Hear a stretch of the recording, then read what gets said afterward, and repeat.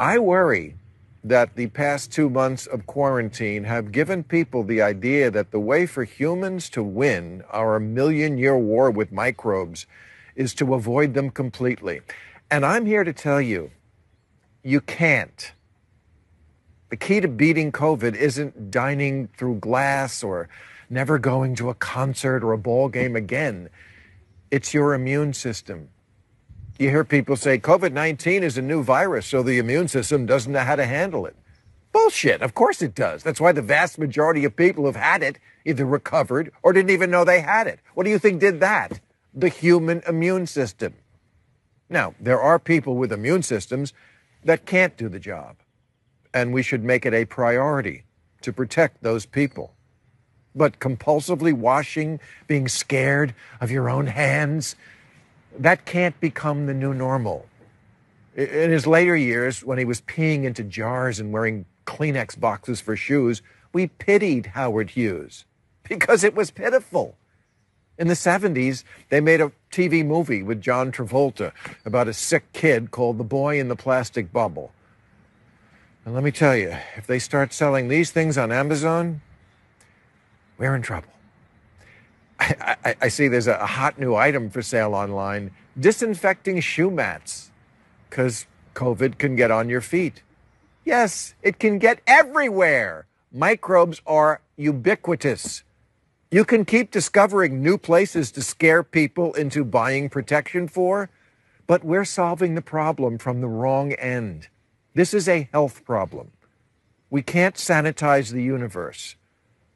Governors should declare keeping our bodies in good health an essential job, because that's the only way we are going to win this.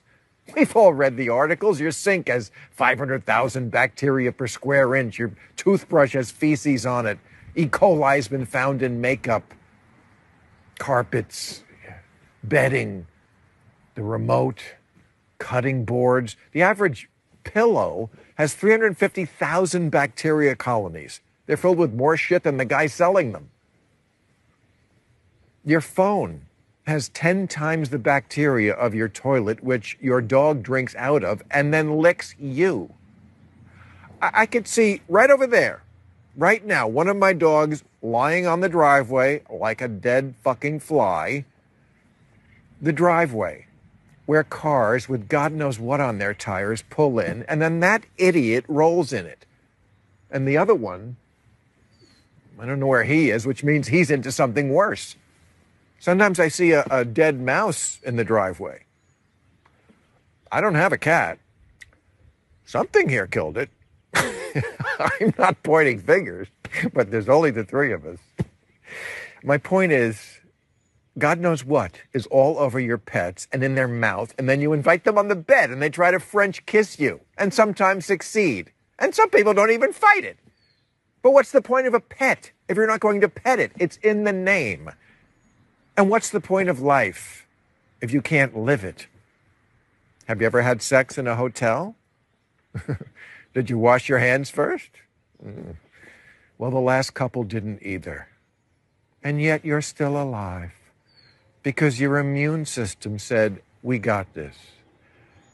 So this weekend, do something nice for your immune system. Go outside, that mysterious land beyond your curtains where the Grubhub drivers live, and get some fresh air and vitamin D and break a sweat doing something besides eating hot chicken. Because at the end of the day, you can't keep all the pathogens out. It would be as silly as thinking you could stop immigration with a wall.